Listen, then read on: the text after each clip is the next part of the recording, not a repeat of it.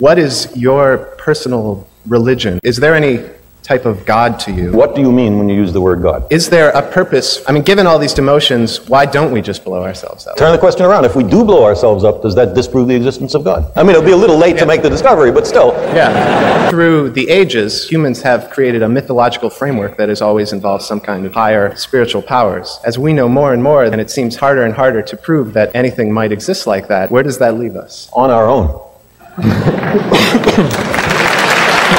Which to my mind is much more responsible than hoping that someone will save us so we don't have to make our best efforts to do it ourselves. When you say, do you believe in God? If I say yes or if I say no, you have learned absolutely nothing. Why would we use a word so ambiguous that means so many different things? It gives you freedom to define it as It gives you freedom to seem to agree with someone else with whom you do not agree. It covers over differences. It makes for social lubrication, but it is not an aid to truth.